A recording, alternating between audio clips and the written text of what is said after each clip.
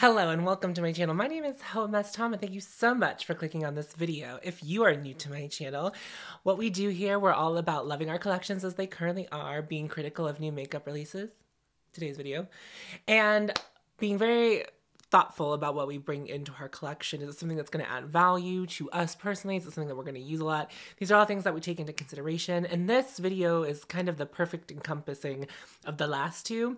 So it's not an anti-haul. Sometimes I do end up buying things that I talk about. I want to praise the makeup releases that I think are worth praising, as well as have some fun being critical of the things that I think are worthy of being critical of and doing it in like a fun fashion. So get a bag of popcorn, get ready to get sassy, sip some tea, whatever you need to do is going to make you happy. Go ahead and do that. If you are new here and you haven't already subscribed, I would love to have you subscribe. But the two things I'm going to ask you, and I don't normally always I mention it, but I'm going to ask you to do these two things. Critical Sass is basically my best performing series on my channel. And if you like Critical Sass and you have a friend that you think would like Critical Sass, or a group of friends, or some kind of online forum, yes, I'm gonna go ahead and say that, and you feel like sharing me because you think that I would add value to that conversation wherever you would share it, I would really appreciate it if you share it. But if you don't want to do that, just hit that like button so that my little video gets in the eyes of more people. And I would really appreciate that. If you want to take it a step further, I'm also on Patreon, and you can donate up to $1 a month, as much money as you want to spend on me monthly as you'd like. Right now, I am currently in the midst of reviewing the Rare Tinted Moisturizer, so if you are interested in the Rare Tinted Moisturizer, you can go ahead and go to my Patreon, and you get first access to clips that will eventually be in the video, but also I do extra videos there that you cannot get on here. But I thought that'd be a fun way to get my patrons included in my reviews and get them, you getting real-time review. You're getting it as I'm getting it. Album of the day, Crash by Charli XCX. Charli just announced that she is going to do a show in my city, and I'm going. It's going to be so gay. I'm so excited. All right, let's get to the video. So what I do is I scroll through the Instagram accounts like Makeup Release Radar, Beauty News Official, the OG Trend Mood one, and then sometimes I do check out Chic Profile Official when I really want to talk about some expensive things. That's what we're gonna do. Now I haven't seen anything. Oh, there's like one thing that I know for sure that I want to talk about, and like other things that I've seen come in and out. The first thing, I already have Trend Mood pulled up. It was the first thing, and I actually looked at this yesterday. Trixie Cosmetics is releasing cream blushes and then also brushes. If you are new here, I have a complex relationship. I like Trixie. I like the Trixie, the drag performer. I do not care about this cosmetics line at all. I'm sure the brushes, I don't know. I would never buy these brushes. I'm still using and thinking about, and I'm going to put it up on my channel, a review of the Sonia G Pro Fusion brushes. I have been using them for a while, and I have thoughts on it, but I also use Wayne Goss brushes. So I do kind of like, I don't know, I've kind of moved on from synthetic brushes kind of altogether. And if I was going to use a synthetic brush, I would probably buy it from one of these brands as well. Does that make sense? So like, I'm kind of, not that one can't purchase a more inexpensive brush that's more mass produced and still have a really nice brush, but I'm gonna go ahead and I'm gonna go ahead and say that these probably aren't going to be like handmade, whatever, because they're about $10 each. Although the brush holder, really cute, really cute. I don't actually, the brush holder, I might want that brush holder. That's cute. Even though I've never used a Trixie cosmetic product in my whole life. And if we're looking at the blushes, realistically, the only two I would want would be that like orange one, because I love an orange blush, and the one right next to the orange blush. But I wouldn't want any of those pinks. Maybe that lavender blush is like interesting as a concept of a blush, but I saw Suku do it, and I would rather try a Suku blush than this. Does that make sense? So I'm not vibing, but I do appreciate a blush release, but it's too cutesy for me. It's just not it. But I understand that some people are really into the cutesy, and that's that. Okay, this is the first I'm seeing this. So BeautyBlender is releasing the Bounce Magic Fit Creamy Bronzer and Highlighter Duo. A matte bronzer smooths and blurs the skin with velvety texture and blends seamlessly for a natural definition. It interacts with your skin's unique pH for a custom buildable bronze. A bouncy gel cream highlighter infused with the hyaluronic acid and vitamin C for a soft dimensional radiant finish. So it comes in 4 shades. Deep. The deep one is actually pretty deep. I do feel like we're missing something between the next deepest shade. Like I feel like we're missing something, but I guess it matches to your pH. Now, I've never heard of like a bronzing product matching to your pH because the pH stuff is normally like, here's a hot pink thing. Here's a thing that's clear that's going to be hot pink. Here's a thing that's black that's going to be hot pink. Here's a thing that's green that's going to turn hot pink based on your pH. This is not at all. Well, okay. I am intrigued. Like I want to try this, but it's like literally not something I would ever buy. Like it feels so just like, why would anyone need this? It feels so, ooh, what is the word? It's a gimmick. It feels gimmicky, sort of. And so, but I like that. I like that BeautyBlender is really, we've moved on from the sponge and we are now innovating some interesting things. And this could turn out to be really good, right? Maybe that pH nonsense works out for this. It does feel like just nonsense to me. I always appreciate a cream highlight, and I do like cream bronzers, but I'm so happy with my cream products at this point that this would make no sense for me to bring in unless explicitly my audience wanted to see me review it. Now, audience, do not do this to me just to make me suffer. You'd have to be genuinely interested in it. But anyway, I'm rooting for this, but I don't think it's going to work out. I think that, like, I'm rooting for it in the way that I want people to be interested in it because I'm, like, a little bit keen on it. Like, I want to see someone else review this, but, like, not for me. It isn't for me. Farsali? Farsali's launching products? I thought Farsali said, no more, no ma'am, no more. What are we doing? What is it? Rose Gold Elixir, do we already have that? The unicorn, are they back? They're back. They're relaunching. New formulas, new packaging. I guess we're going to start dripping oil on our faces again, everyone. Prepare, gird your loins. We're here. We're doing it. There's actually a slide about this, so I'm going to read it because I'm super interested. Because whenever I was working at Sephora, Farsali like got removed, like it was like a whole thing. So in 2020, our business operations came to an end. We began focusing on the most important thing to us, family. It was a challenging year for the entire world. In 2021, we became hopeful and slowly started rebuilding. We began reformulating our core Farsali products. Although our original formulas did not contain any controversial and unsafe ingredients, we wanted to be more mindful of our ingredients and packaging. We recognize that our brand has a much more significant potential impact on the world than we ever imagined. In 2022, we have started a new chapter, balancing family and life while rebuilding our business on new terms. Welcome to the new Farsali. Farsali. All I need to know is that I hope that these products, like the packaging is really recyclable. Like you can recycle a lot of it, most of it, because that would be really great. I'm not keen on clean beauty.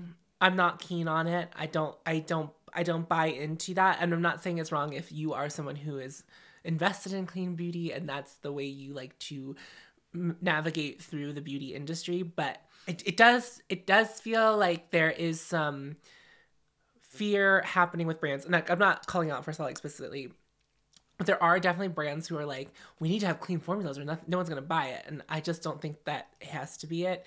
Especially, I do feel like it's often something that people use to mark up products. And I think Victoria Beckham, which is a brand that I kind of like, does that.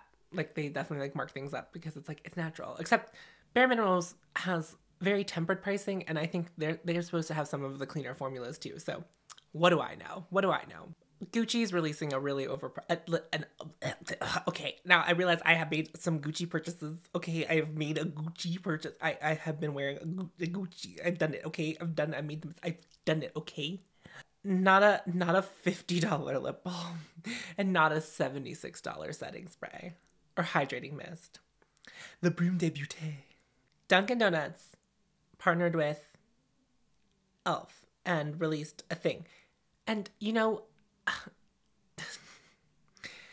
I don't, so many people that I follow on this application, on this youtube.com and on the Instagram.com, the application Instagram that one can download on their phone, were very interested in this. And okay, I'm not from Boston. And also if you're not from America, I guess that doesn't make a lot of sense. But like, I don't care about Dunkin' Donuts. It's not my preferred coffee retailer. And I'm saying that as someone who does prefer Starbucks, but I don't even really like Starbucks. I'd rather go to an independent coffee shop that makes like a good mocha. If you're from Pittsburgh, espresso amano. If I was going out of my way to get a coffee, it's going to be espresso amano. Okay, not Dunkin'. And so I don't care about this. It's fun though. It's fun. It feels youthful to look at. I feel younger for having seen it. But I feel curmudgeon-y and old for having said, not for me. Okay, let's circle back to what I previously said about Gucci. I see something from Gucci. I see, what are these? Liquid matte lipsticks, $42. $42. Ah! But I don't know. I'd try that. They look pretty. I would try it, but I wouldn't. Here's the thing. When I was thinking about this the other day, there are people who are so into lip products. They like love the lip product. They want to try all the lip products, and it ain't me. It ain't me. You give me one nude lipstick and I'm okay. Like I would just use it for every look. Maybe that's what I should commit to less. No, I love having a red lip, and every now and then I like to put a really bright pink lip on, and you know, so I do like to play with my lip a little bit, but not enough to warrant me spending $42 to try a lip. Like, I don't think I'm the person to review a lip product for you. Like, I don't know that, like, I'm not going to go out of my way to do that for you. And I'm not going to do that for me either. While I'm not running to the hills to buy it, but if I was in a store that sold Gucci cosmetics, I would be like, can you put that on my hand? Can I just like, can you see that? I just want to see that. Looks like there's an eyeliner too, but I don't care about eyeliner. There's an Orgasm dry body oil, which we know I love body shiny things. So that's interesting in a way that I know it's summertime because all these shimmering body oils are going out and I'm like all about it. I'm all about it. Would I get Nars Orgasm though? No, how passe. Like how passe. Like, you know, it's just, you know, the people who, okay, hold on. Let me work on this. Let me workshop this a little bit. Let me workshop this thought. If you are someone who is in the beauty community and you love Nars Orgasm, I love that for you. But I think even you, lover of Nars Orgasm, can admit that the amount of the assault on us with all of these products based off this one blush is absolutely asinine. To me, I'd be embarrassed if I was wearing this body shimmer and someone said, "What is that?" And I'd had to say, Nars Orgasm, because like saying orgasm like as a cosmetics name is like, it's just like passe. Like we're past the point where that feels like fun. Now I realize they're doing it for like brand recognition, but like I think the part of the fun of like buying Nars Orgasm when it originally launched and before we had all of these knockoff versions of it that they have done themselves, was that you would like be at the office and you would scroll past Nancy's dress and you would do like one of these just to like bring attention to your face. Or like, you know, when you have like, when you just get engaged and you have like an engagement ring and you like start just doing things with your hands and like bring attention to your hands. You'd be doing that you'd be like doing this as you're walking past Nancy's desk and Nancy would be like, "That's the most beautiful blush I've ever seen. Janet, what is that blush?" And Janet goes, "It's called Orgasm." And like that's how I imagine the interaction going in like 1995, whenever this got originally launched. But like it's 2022. 2 years ago, we had a song called WAP come out. We're past it. We're past it. We're past the mystique of an orgasm. Now, if you started marketing or like this for men, like because men need to help women find their orgasm sometimes. Like, not that women can't find their own orgasms, but do you know what I mean? Like, they need help. Like, help the men. The hetero men. Actually, stop. Less help for the hetero men. Actually, don't do that. So, Artist Couture released the Supreme Mauves. Now, the Supreme Nudes was a palette that I looked at longingly a lot, especially when I worked at Sephora. I would like look at it and go, that feels like something I need, which I loved. I loved that it was like almost olivey based nude. There was like that green in it. You know, I love a green. I love a green. I love a green eyeshadow. I think this is pretty, and I think that this will sell well. As someone who has a massive, well, not even the most massive, but has an incredibly large beauty collection, this is not something I would need to bring in, but it is incredibly beautiful. It's like really pretty.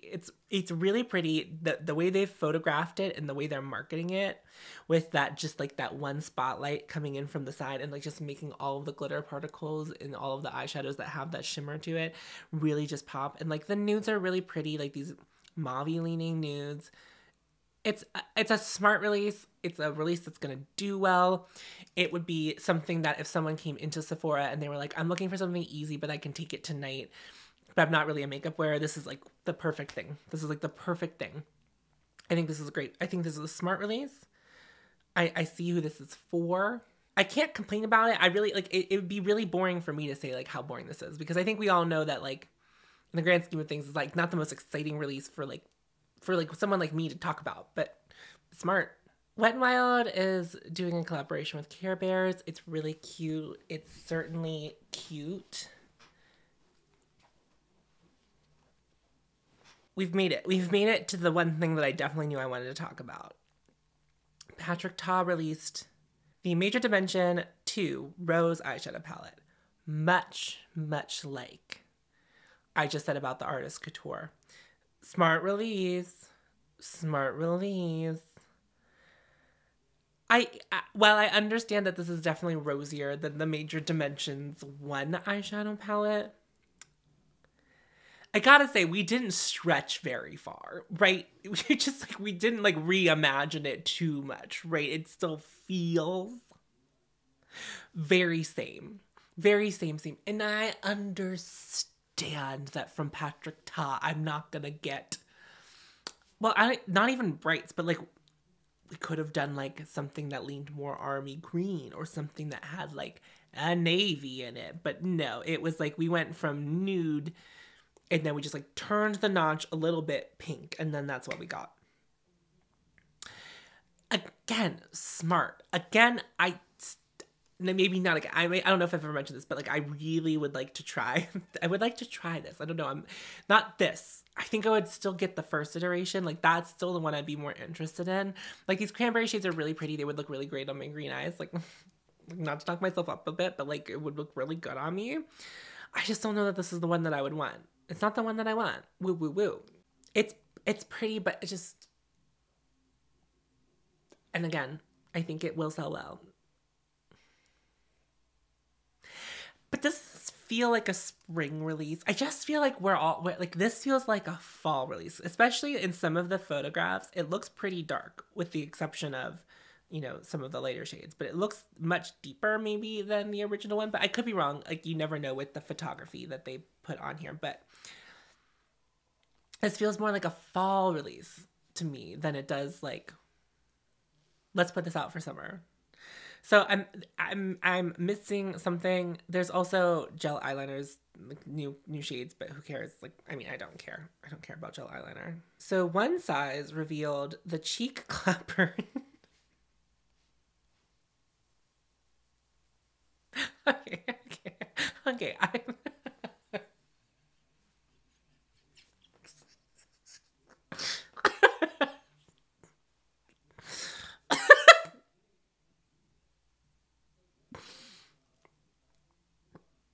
Okay, I'm not a big fan of Patrick Star. Is that his name? Anyway, the person who owns this company. But that got me. that hit me from the side. I wasn't ready for that. Okay. Cheek clapper. Blush trios. And then, okay, so there are 6 blush trios. So, okay, so it looks like a cream, a matte, and then a shimmer. I don't know if it's designed to use all 3. I'm just looking at them. And, you know, honestly, maybe, and you know, I'm a blush connoisseur, so I really love blush. I really do. I really do. This is definitely, to me, of OneSize's releases, the most interesting thing they've done. Also, I thought they were they it's almost like they were trying too hard with all of their other releases to be real clever with this name, but this one got me. This one got me, and I had to give credit where credit is due. It's called the Cheek Clever. Okay, what was the name of the bronzing one? Made for Shade. That's also great. That one feels a little more try hard than the Cheek Clapper, but the Cheek Clapper really got me.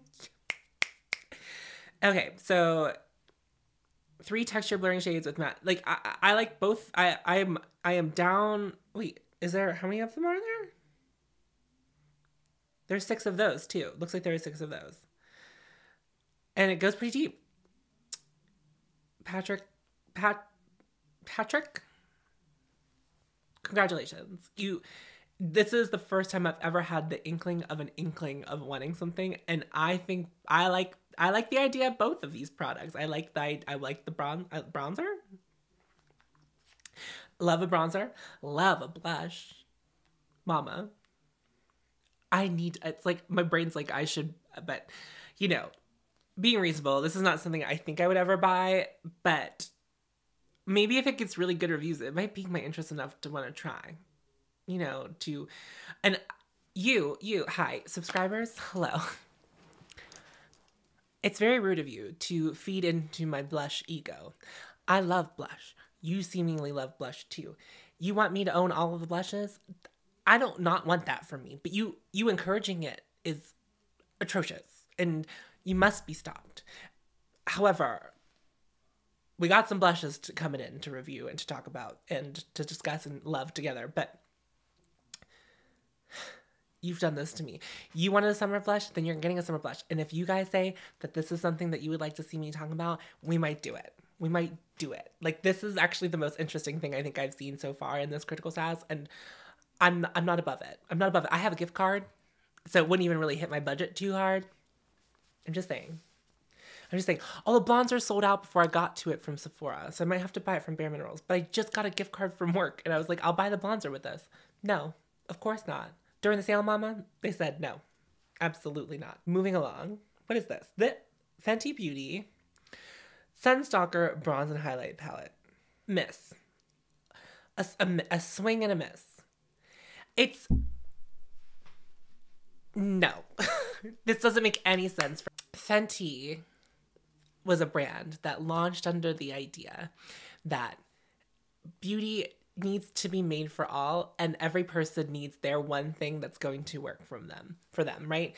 We have an expansive shade range in our foundation. We have an expansive shade range in almost everything that we make, right? They just do the most, right? Their eyeliners, their brow pencils, they make as many shades as they can to try to hit everything. And then you go put all of your bronzers, a couple highlighters in a palette and say, this is for everyone. It's absolutely not. You put out this palette. People with really deep complexions are not going to be able to use all those things. People with really fair complexions are not going to be able to use those things. Maybe someone who like falls right in the middle, something with like a very pure medium skin tone, could use some of these, like all of these in some fashion. But in the reality of it, none of us need this. And also, Fenty, if we were interested in your bronzer, or if we were interested in the other products in here, we already bought it as a single. And so this is a miss. Like, what are you doing? Like, it feels like Fenty is like either hits the mark dead on anymore, or they're so far away from the mark that it's like they've lost everything in translation. Like, I just don't know what they're doing. Like, what are we doing, Fenty? Because this is bad. This is really bad. It's almost as bad as the lip gloss that we were supposed to attach to our hip and use our fingers to apply in the middle of a pandemic. And then you released a new shade of that, which makes me believe that people bought it, which is upsetting. Don't buy this. Don't encourage this behavior. Stop buying face palettes that are for all. That's what we all need to do. We all need to make a commitment. Now, if there is a release like the Patrick Ta one, which is a series of face palettes, 6 face palettes, and they knock it out of the park with all the shade ranges, you can buy that, right? Because there's one specifically designed for something, either your exact shade, right? Something designed, a face palette designed for you to be able to use all of the shades. This is not that. This is not. If there were 7 of these and they were all like specific design for different skin tones, maybe, but this isn't it. Fenty missed the mark. This is bad. From Melt Cosmetics. I love the reds and the greens. I know that people, you're immediately going to jump to Christmas, but they're complementary colors, baby, and they look really good on the eyes together because, you know, when I put red on my eye, my green eyes go, they pop right on my face, right? So it's pretty, but I think a lot of people fall on either side of the Melt debate. I think I have finally concluded that Melt eyeshadow formulas are just not for me. But I think the new packaging for the Gemini is pretty. but this is yeah, Melt would have to do, well, they have done in the past. I really liked the Muerte palette. I did pass it on to someone who's now using it way more than I ever did.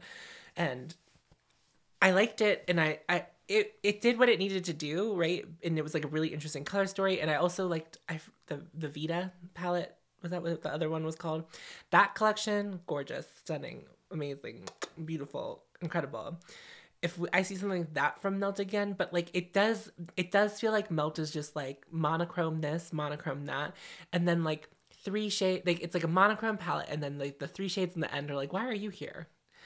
Like, they don't make sense. I mean, in this case, like the reddish, ruddy shades with the green shades make a lot of sense, and the green shades are really pretty.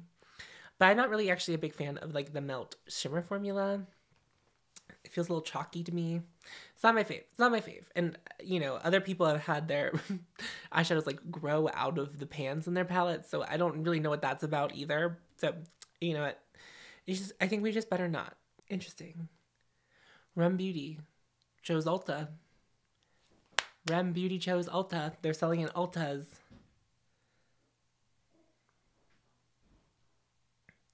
I understand that Ariana already sells her fragrances at Ulta's, but her makeup's going to Ulta. Sephora, what's going on? What are the details? Give me the song facts. What's going on there? I got caught up on Trend Mood. I'm checking Makeup Release Radar to see if there's any like indie things happening. I'm not seeing anything on Makeup Release Radar. I checked Beauty News Official and I didn't see anything that I was interested in. So I think that leaves us with this. I'm done. High points. The cheek. I can't believe I'm saying like this about a OneSize product, because I like literally thought I would never say high compliments to a OneSize product, but like both the name and the product seem pretty fun. So that really was the high point for me. Low point is that I don't have Charlie XCX tickets yet because they haven't gone on sale. But I have the pre-sale code, baby. And you know I'm going to be doing it up. Mama, I'll be going to that concert. But if you haven't listened to Crash, stream Crash or buy it. You won't be disappointed. It's great pop music. Wrapping up, remember to like this video so I can be seen by more people, and share it. Remember how I talked about sharing and how it's caring for me at the top of the video? So if you want to do that, wouldn't hate it. I'm also on Patreon if you'd like to support me there. Go ahead and check me out. And then I also have a podcast if you want to just hear me instead of see me. But we might be working on something so you can see us too. But I haven't decided on that because that just means more work for me. And I don't want to do that. You know, like make more work for me. Why would I do that? It's something I often do. But anyway, we're on Spotify. It's called Recollect. It's linked down below. We talk about music. And actually this week, the same day this video comes out, we're doing a review of Crash, the album. So if you want to hear more detailed thoughts, it's mostly me just going, this is really good. This is really good.